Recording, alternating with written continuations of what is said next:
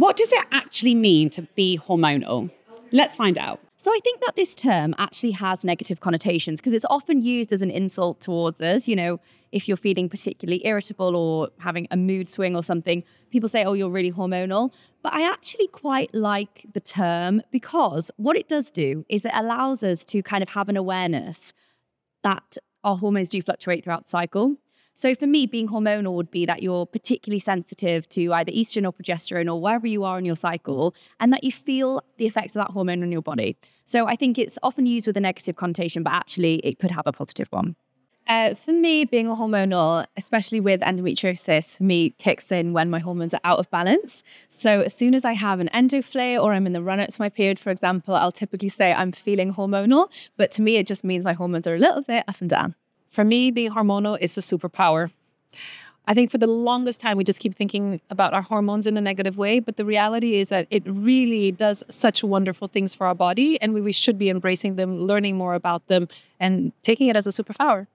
Okay, so I love that question because often it's seen as negative, but actually being hormonal means being a woman genuinely or anybody who's assigned female at birth. Essentially, being hormonal just means to me that I have different phases that happens, right? And essentially what happens within the phases will vary. It will alter my mood. It will alter my energy levels. It means that at certain phases, I could be bleeding. But what it also means to me is that the hormones are helping with my health. They're helping with my well-being. They make me feel human.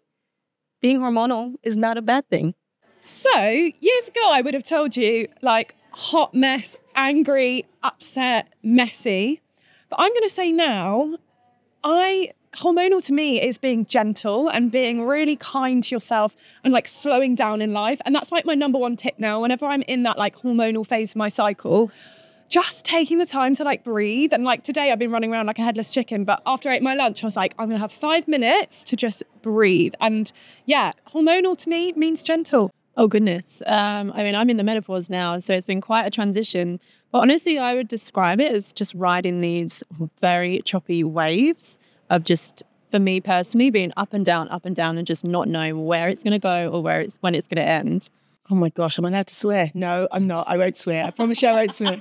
What does being hormonal mean to me? Sometimes means grumpy, means that I'm not firing on all cylinders. Sometimes it's a negative connotation as well around it all. And I think it's seen that way by a lot of people as well. You're hormonal. And just the reframe isn't great. So just the word alone. So I try to reframe and say, that's the time that I am at the moment.